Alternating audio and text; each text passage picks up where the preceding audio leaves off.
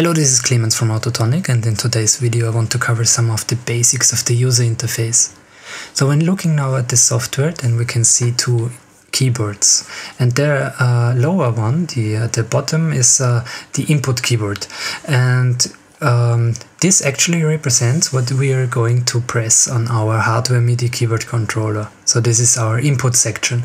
And the upper one is the output keyboard, and these yellow highlighted keys show us what the transposing will result in, or could be potential output material. And in the middle section we have these two modifiers. One is the tonic modifier and the other one is the scale modifier. And these two components define all our harmonic content. And each of these modifiers has also this little lock toggles here, so it's a tonic lock and scale lock, and this will result in making the particular settings here permanent for a specific active header on the input keyboard section.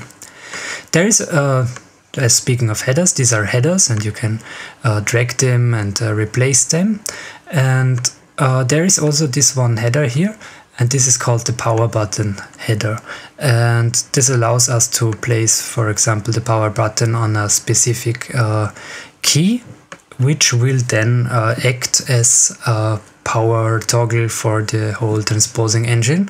So when power is off, then of course our black keys will remain sounding, and when turning the power button on, our transposing engine is active, and we are using, as it is with AutoTonic's innovational idea, that we are using the black keys as function toggles, which can actually be loaded up with certain harmonic content here.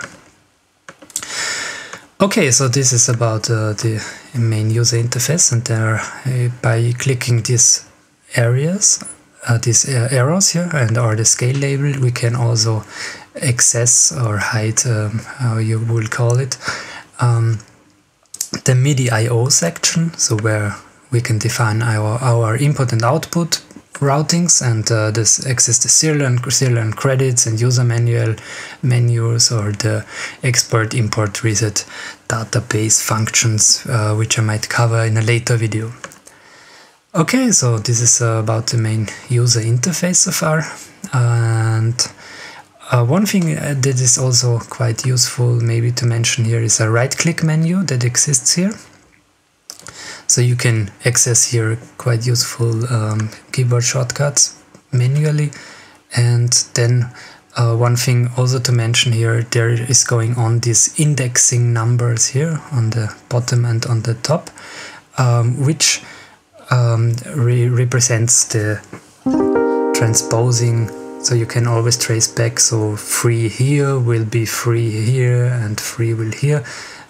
So if I'm going to change the free to a major third here, then you can see there is now free intervals in between here, 1 and 3, 1, 2, 3. So you can trace always back what the transposing is doing by following these numbers here. Yeah. And one thing that is also quite interesting is about the user interface. You cannot change this first interval here, so all the intervals are free to set, but the first one is fixed as it is defined by the tonic, of course. So the first one is always your root note, or you can also, I can give you this example, to empty out all the scale intervals, and for example set my tonic, my root note, to D sharp, so only D sharps will be highlighted in the output section, means that in the input section, which will be reduced now from the sides, I can only trigger the main root notes of D sharp.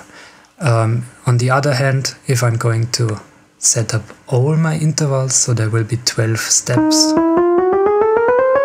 This is a chromatic scale then. will be mapped out here to the keyboard.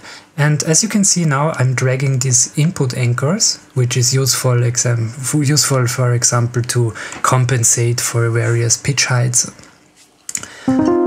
So give you one example which might be where this could be useful is when, for example, using two let's say two various headers here, which are different in pitch. So for example, this is in C and this one is in B. Okay, so these are complete maxed out by its distance. So the one is C is here at this height. Okay, and now I'm modulating up from the B note. The first one did start on C here, and so this header starts on C, and this one starts on B, which is way higher than the first header. And there it comes handy to offset these input nodes. So you can, by dragging these input anchors, the blue one are called input anchors, the yellow one called output anchors, you can offset or pitch correct the input nodes. So now, for example, I am still playing in B major Ionian, but starting an octave lower. And when now going back to the other header, then this will be in a much closer harmonical distance area. Okay, so this is, for example, the pitch correction. And one thing that is quite important about AutoTonic is that you can set up any count of intervals here. So you're not limited to only use 7 note scales as it is with existing other transposers, or you're not limited to use only 5 scale note scales, but you can use any count.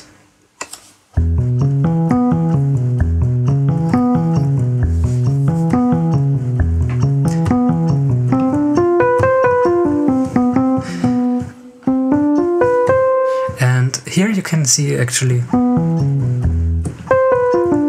what this could be useful. So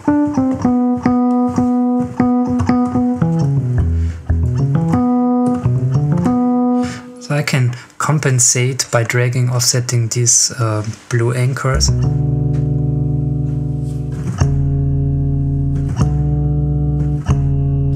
I can compensate by moving these anchors to a certain position.